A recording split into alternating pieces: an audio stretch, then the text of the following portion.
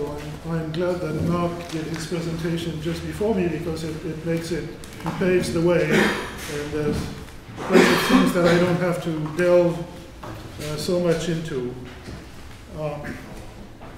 Now, this paper has 7 sections, and I'll name the sections as I move from one to the next.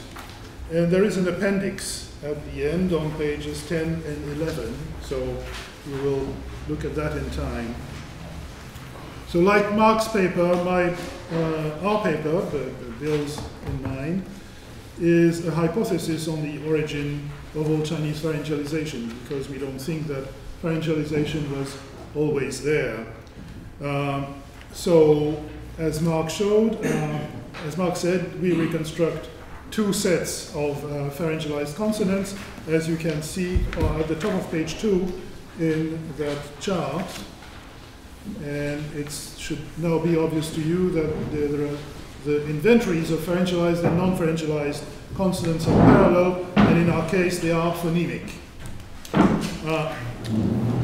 So Mark also showed what the reasons are for reconstructing pharyngals, so I won't go into that. One thing that's worth mentioning is that Norman 1994 regarded pharyngalization not exactly as a characteristic of initial consonants, but as a characteristic of entire syllables. And we think that it is not the case, so we took the liberty of modifying Norman's theory a bit by saying that pharyngalization was a feature of the initial consonant of the main syllables. And the reason we did that is because type A and type B words rhyme apparently freely in the Olds. And if the vowels were pharyngalized, we would not expect them to rhyme. So we pushed pharyngalization left towards the beginning of the words, presumably in the onset. So that's why we have these two series. Now, as we observe on pages 73 and 74 of our book, this is typologically unusual, as Mark said. I'm very glad that he showed that it's not so unusual as it seems at first hand. But the point is that here we think of typologically unusual features not as impossible characteristics, but as characteristics which, when they arise, do not last long. They're unstable. They are transient. They tend to disintegrate fast. So the evidence we have for reconstructing pharyngals dates back to really to the end of the Old Chinese period, or to beginning of Han times. And so the evidence for pharyngalization can be put at that time. And we have no evidence at all on what pharyngalization, what type A and type B should be at earlier on. Let's now move to section 2, where we outline a hypothetical model of how such a contrast may have arisen. Our proposal is spelled out in table 2 at the top of page 3. Table 2 has 2 columns, type A on the left, type B on the right, and it's in 3 stages. The last stage is the Old Chinese stage. The third stage is the Old Chinese stage that we reconstruct, and stage 2 and stage 1 are earlier stages. So for type B, it's very simple. There's no there's no difference between the 3 stages. The consonants remain the same all along, so barring, of course, other changes. There's no non-pharyngalized consonants. We assume we're non-pharyngalized at every stage. And in type A, however, it's a bit different. The terminal stage where the pharyngeal consonants arise, we take back to an earlier stage in which you did not have when pharyngalization was represented by an independent segment, a pharyngeal segment, a pharyngeal fricative R, which is the Ain of Arabic.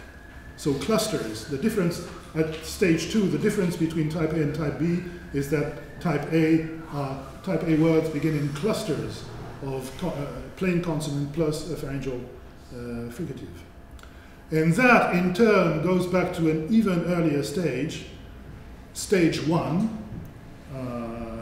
where type A consists of a plain consonant, followed by a vowel, followed by the pharyngeal fricative, followed by a second copy of the same vowel, and then a possible coda. So basically we suppose that the stage A forms lose the first vowel, then the cluster is formed, and at stage 3 the pharyngeal consonant influences the initial and produces pharyngalized consonants which may not last for very long. Now, with this reconstruction in mind, let us move out of Chinese into Sino-Tibetan and into the branch of Sino-Tibetan known as Kukichin, including the language Lushai. The Kukichin languages do not have a pharyngalization contrast, but they have another contrast which bisects the entire inventory, the entire lexicon, and that's a vowel length contrast. Some words have long vowels, others have short vowels. And there is a proposal by Starostin in his dissertation in 1989 who claims that there exists a correlation between Lushai long vowels, words with long vowels, and Chinese type A words, and Lushai short vowels, and Old Chinese type B words. That is, cognates. When you have cognates between Lushai and Old Chinese, they tend to conform to these two correlations. Now, with the hypothetical model that I have presented in table 2 in mind, let us look at figure 1 at the bottom of page 3. Figure 1 has two branches, and the root at the top, the root is the ancestor of Lushai and Old Chinese, which we assume to be Proto-Sino-Tibetan. So the right branch, that which goes into Old Chinese, is basically the same development shown in table 2 that we just saw. Now, how does one go into Lushai? Well, very simply by losing the pharyngeal consonant between the two copies of the vowel. So that gives you, in fact, a contrast in Lushai between words with short vowels and words with long vowels. Very simple. At first sight, it may seem a little cumbersome to reconstruct the two things together, pharyngalization and vowel length. And of course, it's easy to derive both. But the point is that similar contrasts exist elsewhere in East Asia, specifically in Proto-Austronesian and in Proto-Austroasiatic. Now, let me first tell you about the Austronesian contrast, and that will be in section 4 on page 4. Now, Austronesian is interesting in that there is a strong preference for disyllables, disyllabic words. There are almost no, you can reconstruct almost no monosyllabic words to Pro-Austronesian unless they are function words. Content words are not, monosyllabic content words are not reconstructible. There are indeed meaning-associated monosyllables in Austronesian, they exist, and you can reconstruct them, but interestingly, they never occur as monosyllables. Presumably because there is something against monosyllables in that language. When they occur, it is either reduplicated or preceded by a dummy syllable, or preceded by phonic material that cannot be made sense of. Now these, but they never occur as simple CVC words. Austronesianists have recognized these for a long time, and they call them roots. You can find collections of roots in the works of Blust and John Wolfe, for instance. For instance, one root, suck, S-E-K, S-schwa-K, means cram, crowd, something like that. And incidentally, it seems connected with Chinese sai. Now, you cannot reconstruct the form. It's never a free form. You have suck-suck to cram, crowd in Proto-Austronesian. In Proto-Malayo-Polynesian, which is a branch of Austronesian, you have hasuk to jam, cram, crowd, and forms like besek, dasek, dusek, with similar meanings. But you never have suck all by itself. Now, these forms in which you have a root, these monosyllabic words where you have a root at the end and material that you cannot recognize at the beginning, are probably old compounds in which the first part of the compound has become unrecognizable, sort of like cran in cranberry, because of phonetic erosion.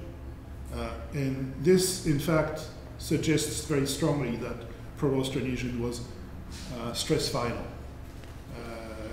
And so that's why roots occur only at the end of words. Otherwise, they might occur at the beginning of words or in the middle of words.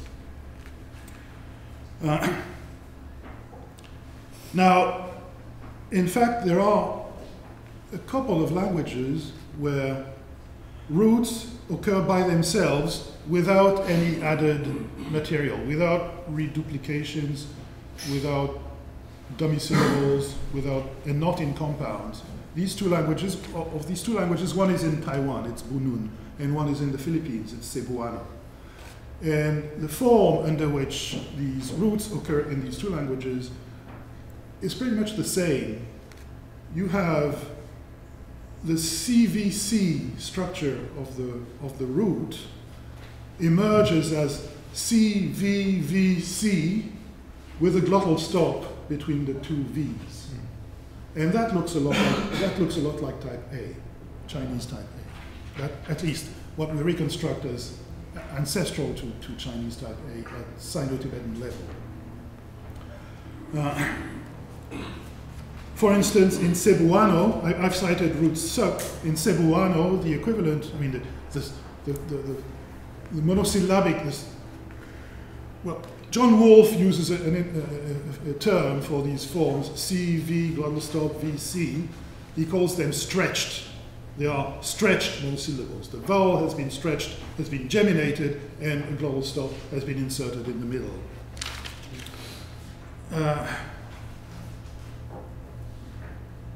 Now you can, let's moving to page 5 and table 3 at the top of page 5. Here you find examples from Bunun. For instance, a word tak, a root, a monosyllabic root, TAQ, earth, which occurs with a non-stretched form at the end of disyllables like you see in the second column, like Proto-Western Malayo-Polynesian burtak, amis ditak, supotak, sotak, etc. But in Bunun, the root occurs all by itself in stretched form, ta'ak, and the glottal stop is actually optional. The other examples are like that. You also have evidence of this, the same alternation in personal pronouns. Free personal pronouns are stretched, and bound personal pronouns are not stretched. Now, let's move to section 5, bimoricity in Austroasiatic. In fact, pretty much exactly the same system is found in Austroasiatic as was observed by Norman Zaid in 2002. Zaid calls it the bimoraic constraint. Zaid was the first to point out the role of bimoraicity in this kind of behavior. According to Zaid and Anderson, exactly the same system can be reconstructed into Proto-Austroasiatic. And table 4 gives you examples from 4 Munda languages, Gutob, Zhuang, Gorum, and Sora. The way these languages deal with roots, with syllabic roots, with CVC roots, is that Gutob reduplicates the first CV. Zhuang puts a dummy syllable, a dummy E, in front of it. Gorum geminates the vowel, puts a double stop in the middle, and Sora does the same as Gorum, but loses the first vowel, just like stage 2 in figure 1. So as they point out, what these languages try to do, what these languages do is that they have a constraint against monomoraic freeforms. They don't want monomoraic freeforms. They want a freeform to have at least 2 morae. And there are various ways in which they can achieve that result.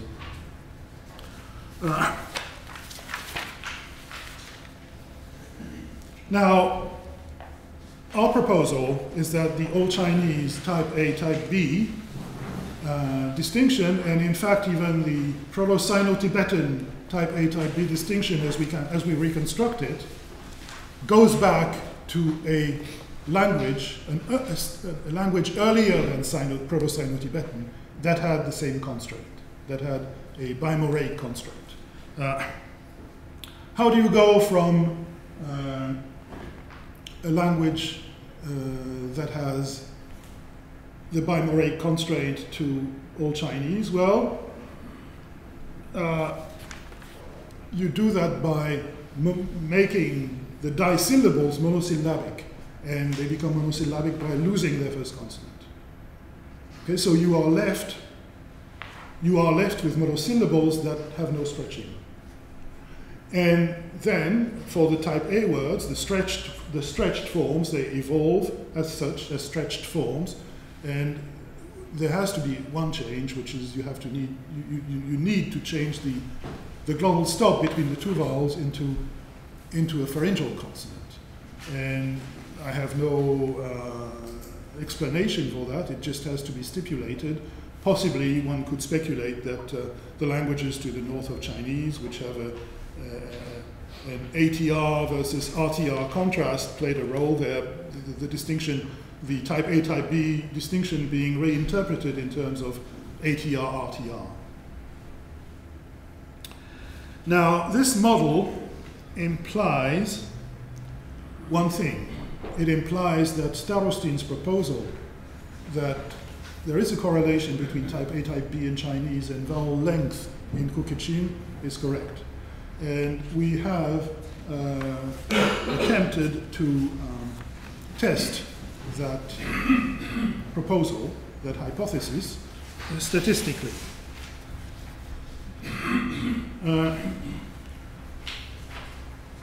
First, we need to set up a null hypothesis that we want to beat.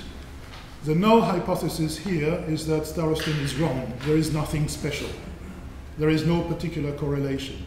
There does not exist any positive correlation between Proto-Kukichin long vowel and Old Chinese type A on the one hand, and no particular correlation between Proto-Kukichin short vowel and type B on the other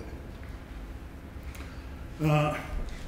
Unlike Starostin, we do not compare Old Chinese type, word type with Lushai, but with Kukichin, the entire group. And for this we use Kenneth Van Beek's 2009 reconstruction of Proto-Kukichin. There are various benefits in that. First, the number of forms is more manageable, and second, single language irregularities tend to be ironed out. So, in order to do that, we scanned the Proto-Kukichin material for Chinese cognates. Of course, with some knowledge of phonological evolution both into Chinese and into Kukichin. And we had to exclude a certain sets of words. For instance, we didn't want verbs, because verbal morphology in Kukichin often affects vowel length in ways that we do not understand. So we left verbs out and worked only from nominals, of which Van Beek gives a list. In addition, we excluded open vowel syllables because there is no contrast, there is no length contrast in those in Van Beek's reconstruction. So we left those out. We also left out other types of forms that I leave you to look at the handout to find out. Of course, we also excluded words that have both type A and type B in China. There are type A, type B variants in Chinese. There are many of those, like, ru and na, and many others. And the same in Kukichin. Excluded probable loan words like silver, and comparisons requiring large semantic shifts, like the one I give you at the bottom of page 7. In total, we retained 43 comparisons, which are listed in the appendix. And from these comparisons, we built a table, table 5. Now, from the comparisons we have, there are 4 possibilities. They can fall into 4. There are 4 situations. Chinese type A, Kukichin short, Chinese type A, Kukichin long, Chinese type B, Kukichin short, Chinese type B, Kukichin long. And these 4 situations are the 4 cells in table 5. Now, it is possible using statistics to work out the significance of the deviation from the null hypothesis.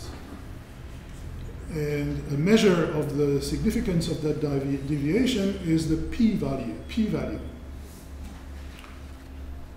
With this type of data, it is possible to compute the p-value out of the 4 figures in table 5 using Fisher's exact test.